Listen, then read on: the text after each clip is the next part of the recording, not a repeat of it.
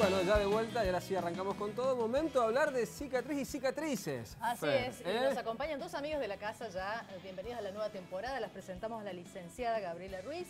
Ella es del proyecto de extensión de la Escuela de Kinesiologia y Fisioterapia. Es la directora justamente de este proyecto de extensión de Semana de la Cicatriz. Y Sofía Perotti de la Secretaría Académica de la Escuela también. Así que muchísimas gracias por acompañarnos e invitar a la gente, ¿no? Que es lo importante. Sí, buenas tardes. Bueno, agradecemos esta oportunidad de difusión de este proyecto que es para toda la comunidad, ¿cierto? Es para todo paciente o toda persona que tenga una inquietud, una cicatriz que le esté molestando, ya sea nueva, vieja, de cualquier edad y cualquier sexo, la persona puede concurrir esta semana a hacerse ver. ¿Para chicos también? Niños también, adultos y niños. Perfecto. Quiero preguntarte, porque sos la directora de este proyecto, ¿cómo nació y por qué pusieron el foco en este tema? Esto es un poquito viejo porque nace de una inquietud de la gente con cicatrices que desde hacía muchos años no tenían modo de tratarse. Muchas veces le decían, no hay nada que hacer o no tenemos tratamientos. Y desde la Escuela de Kinesiología le damos respuesta. Eso por un lado.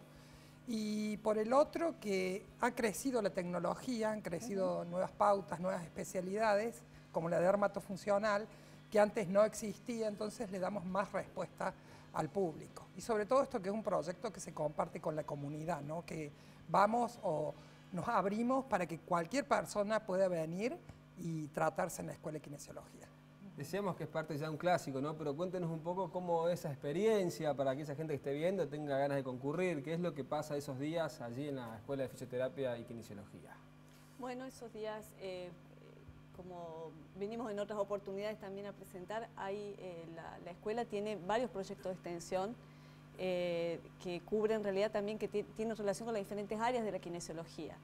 Y dentro ahora, digamos esta semana, está dedicada a la Semana de la Cicatriz, que va a ser estos 5 días, pero después va enganchando con otras actividades que tienen que ver con una actividad, si bien es asistencial, pero también con una actividad que tiene que ver con información y con prevención de un montón de situaciones de salud. Digamos, amplía la actividad de la kinesiología a la comunidad, en áreas específicas que por ahí, bueno, no se conocen y en donde, bueno, como decía Gabriela, da respuesta a un montón de situaciones que por ahí la población no tiene acceso, digamos. ¿Se pueden llegar? ¿Hay que solicitar un turno previamente? ¿Cuál es la fórmula? Se puede sacar turno por teléfono, que va a figurar en pantalla, o si no se consiguen comunicar, pueden ir personalmente, que las vamos a atender. Si esperan un poquito, se anotan en los turnos. Hay que ir con paciencia, claro. Hay que ir con paciencia. Hoy, por ser el primer día, no hubo tanta gente, pero a través de los días y a medida que se va haciendo difusión, es increíble cómo se suma la cantidad de gente, porque tardan en enterarse y ya en los últimos días es bastante más fuerte la asistencia de gente. Lo importante es que vayan, se anoten con las secretarias y se las va a atender, se les va a hacer una ficha, porque también la calidad de vida es un concepto que vos recién preguntabas, es un concepto que ha cambiado, que ha crecido más. Ahora la calidad de vida ha aumentado y la gente tiene derecho a sentirse bien, más allá que una cicatriz, digamos, una marca en la piel, también tiene un efecto... A veces afecta, ¿no? En la personalidad. La mayoría de las veces la gente o no se anima a consultar o es como un estigma, ¿no? O le esconde, justamente. O le esconde, ¿no? Y también hay que preparar a la sociedad para esto, para que acepten a una persona que tiene una marquita o unas grandes marcas y realmente para esa persona es importante, además de tratar el trauma que la generó muchas veces, hacerse cargo, como se llama, de ese esquema corporal que no les ha pasado, que se han golpeado, se han fracturado y esa zona del cuerpo es como inconscientemente la desconocemos y tratar una cicatriz sería como ayudar al esquema corporal a que reconozca de nuevo. ¿Qué pasa con las cicatrices que quedan después de algunas quemaduras? Que sé que también realmente fue un impacto fuerte en el cuerpo. Sí, justamente yo trabajo en el hospital de niños también, en el área quemados, y por eso también viene la iniciativa, porque hay que preparar a los padres, a los maestros, a la sociedad, porque hay veces que en la medida que el paciente lo acepte, vamos a tener menos problemas después con la reinserción social, ¿no? Porque una marca... por ahí hay gente que la condiciona, la discrimina.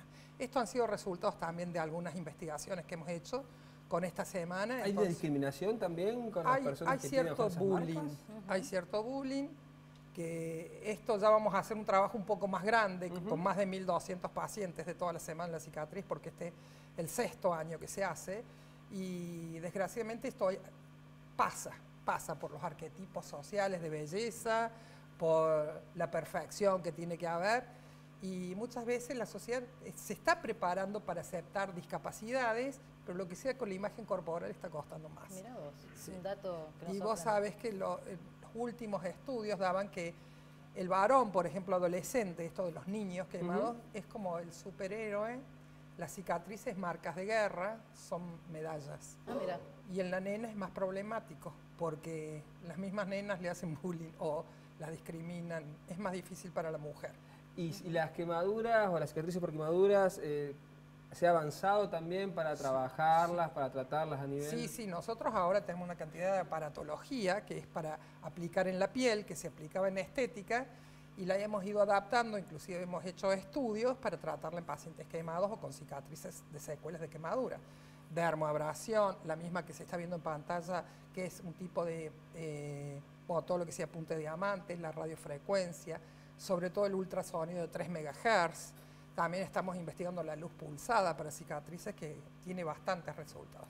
Qué bueno. ¿Qué pasa, por ejemplo, pienso en una cicatriz que es muy común en la adolescencia, que es el acné, ¿no? En muchos jóvenes, que también deja una secuela que es una de las importante. cicatrices que más se da, que son las atróficas, porque va a haber una infección, y por ahí al no saberse tratar el acné, porque se aprietan, empiezan con los comedones, tiene todo un ciclo el acné, y bueno, y tienen que aprender también a tener hábitos higiénico-dietéticos para tratarlo, además de ir a un responsable que le trate el acné con algún antibiótico, si es severo, y después los cuidados para que no queden estas cicatrices atróficas, pero sí tienen tratamiento también. Se pueden mejorar. Sí, y está bueno que digamos que además de que te van a ver la cicatriz, te van a dar los posibles pasos para un tratamiento, ¿verdad? Exactamente. Por ejemplo, si es un niño, después puede concurrir de manera gratuita al hospital de niños. Si es un adulto, puede ir a algún hospital o al centro de prácticas con un costo mínimo, porque también son profesionales que están trabajando en eso permanentemente, ¿no? Bueno, invitemos entonces a toda la población. Comenzaron desde hoy y va hasta el viernes. Hasta el viernes 28,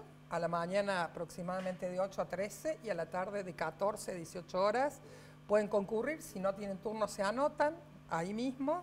Y bueno, que se animen a concurrir, porque la gente en los registros anteriores de toda la semana se va con una cierta satisfacción o con una solución, o saben que tienen solución sus problemas. Claro, ese entusiasmo de puedo cambiar, ¿no? Es una motivación o una aceptación de su cicatriz. Gabriela y Sofía, muchas gracias por la visita otra vez y felicitarlas por esta 6ª semana de la cicatriz, que sé que va creciendo también la cantidad de gente que consulta. Muchísimas gracias por difundir.